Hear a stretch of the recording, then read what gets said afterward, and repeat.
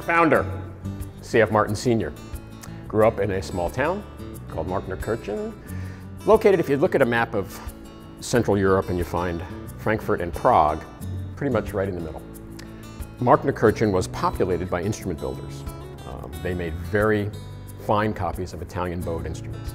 My great-great-great-grandfather and his father were involved in the business of making furniture. He was an apprenticed cabinet maker.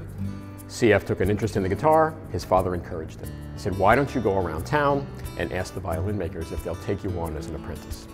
Their attitude was pretty dismissive.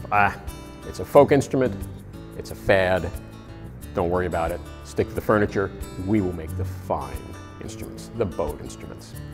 Well, that didn't satisfy him, and his father helped him get a job in Vienna, Austria, where he moved as a young man by himself and began to work for a gentleman known today as the father of the Viennese school of guitar design, Johann Stauffer. And in fact, in this display case, we have an original Stauffer workshop guitar and then some later examples of CF's work here in America where he mimicked the Stauffer style. Worked for Mr. Stauffer for several years, ultimately broke away and briefly formed a partnership with a co-worker, Mr. Kuhl, married Mr. Kuhl's daughter, had a son, dissolved that partnership, and came home.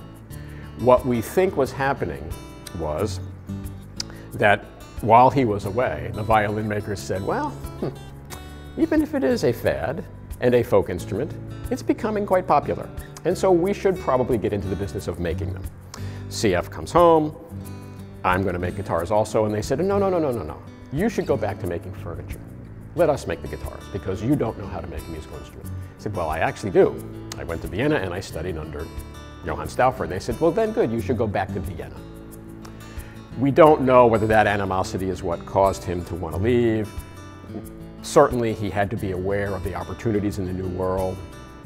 Whatever it was, 181 years ago, he got his family up to Bremen, got on a schooner, sailed across the Atlantic, and came to New York City, the land of opportunity.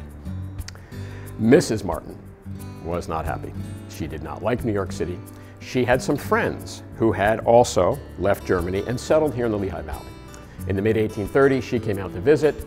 She found Nazareth, a small community, populated primarily by Germans, built into the rolling hillsides of Pennsylvania. She went back to New York, grabbed CF by the ear, and said, we're moving. And so they did.